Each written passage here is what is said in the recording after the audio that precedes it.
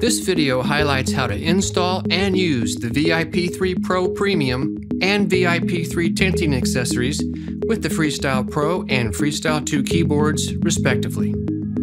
For this video, we will demonstrate installation of the VIP3 Pro Premium accessory onto the Freestyle Pro keyboard. However, the installation is the exact same process for the Freestyle2 keyboard and its VIP3 accessory.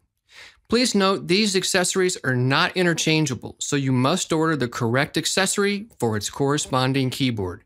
The VIP3 Pro Premium accessory, part number AC925 for the Freestyle Pro keyboard, and the VIP3 accessory, part number AC820-BLK for the Freestyle2 keyboard. To install the accessory, you must first attach the integrated palm supports.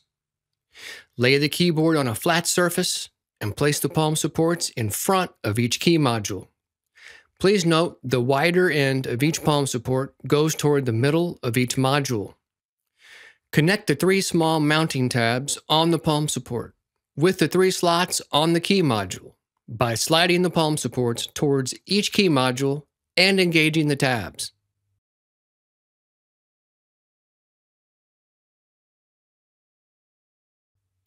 To install the V-lifters, turn the key modules over and place on a flat surface.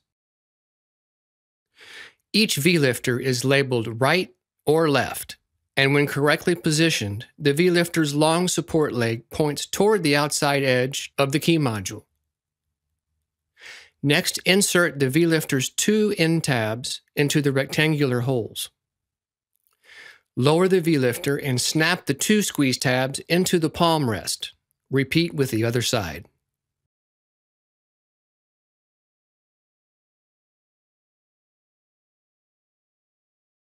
The V-lifters have 2 hinged legs, which provide keyboard tinting angles of 5, 10, and 15 degrees. Out of the box, the V-lifter is set at the 5-degree tinting angle.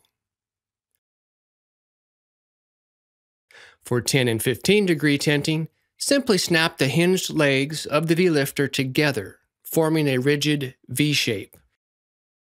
Then adjust between the 2 angles by flipping the V-lifter back and forth.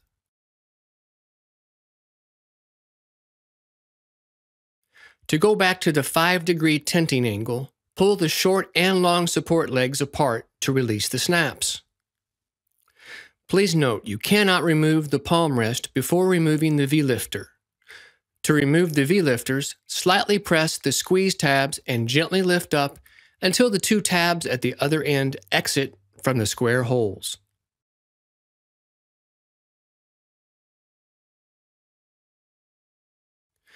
To remove the palm supports, hold a key module in one hand and the palm support in the other hand.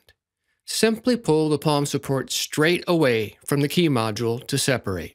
Again, be sure to pull the palm support straight out from the keyboard and not at an angle. To learn more about Kinesis products or find a dealer, please visit kinesis.com.